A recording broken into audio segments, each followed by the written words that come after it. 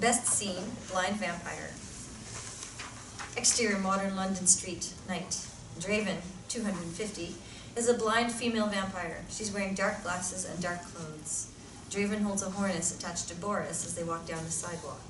Boris is a large dog with a powerful head. Celia, 55, and Melanie, 27, approach. They are dressed business casual. Celia is overweight and her clothes fit poorly. Melanie is dressed fashionably. I had to fire him. But in that way? The opportunity presented itself and his pants were down.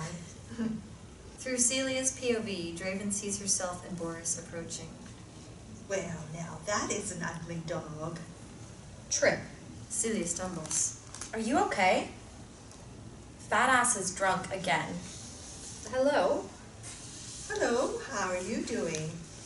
This blind idiot is walking around at night alone. She probably doesn't even know it's night. We are doing very well, thank you. It seems especially dark tonight. The two women pause until Dreven laughs. Say it's probably darker for you than us. It's probably darker for you than us. No doubt. True to form, outrageous bitch. Boris sniffs the air and sees a can of pepper spray attached to the outside of Melanie's purse. Boris growls and Dreven frowns. Feed bad. Look. Through Boris's black and white POV, Dreven sees the can. Feed. Bad. Good, Boris. Good Boris. That dog doesn't have much of a sense of humor. Neither do you. Exterior, modern London street corner, night later. At the corner of an alley, Thug Leader, Thug 2 and Thug 3, males, 20s, lean against a wall. They are dressed shabbily. Thug Leader clears his throat and nods silently towards Dreven and Boris. Thugs 2 and 3 melt back into the alley. Hey, friend, got a light. Feed. Feed, good. Sorry, friend, I quit. I kept lighting my nose. Just you two out for a stroll. Boris had to relieve himself. Boris, relieve yourself anywhere around here so long as I don't step in it. Thug Leader recoils from Boris's stare. This is a tricky intersection. I'll help you cross. I did not remember there was a crossing at this location. I hear nothing. Dreven frowns in concentration. Think your intent. She may not be worth it, but it's worth a try. She's small, no challenge.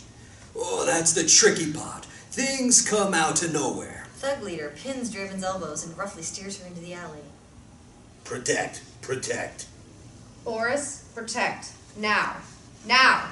Dreven releases Boris's harness and Boris attacks Thug 2. Show me what you see. Through Thug Leader's POV, Dreven sees Thug 3 standing in front of her. Thug 3 pummels Dreven's face. Stop your heart. Thug 3 drops. Boris yelps. Through Boris's black and white POV, Thug 2 is repeatedly stabbing Boris. Thug Leader shoves Dreven against a wall. Stop your heart. Thug Leader drops. Thug 2 stabs Dreven several times and pushes her to a wall. Dreven's head hits the wall. Stop your... halt. Thug 2 stands immobile as Dreven is slumped down. Look around. Through Thug 2's POV, Dreven sees herself, Thug Leader, and Thug 3. Stab their hearts. Thug 2 stabs Thug Leader and Thug 3. Plentiful food, perhaps the most fresh. Open yourself.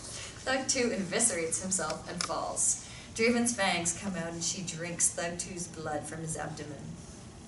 Boris. Through Boris's black and white POV, Dreven sees herself fade to black. Shit. Thug 2 stirs. Be still. Dreven hungrily drinks Thug 2's stomach blood. Exterior, modern London street corner later. Dreven is on her hands and knees next to Boris's body. Dreven's face, neck, and clothes are bloody. Celia and Melanie approach. Celia is visibly drunk. There's someone laying on the sidewalk. It's that blind girl and her dog. Dreven's head tilts.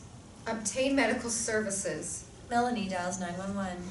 911, what is your emergency? There's a blind lady and her dog laying on the sidewalk. There are people on the ground, the alley. There's blood everywhere.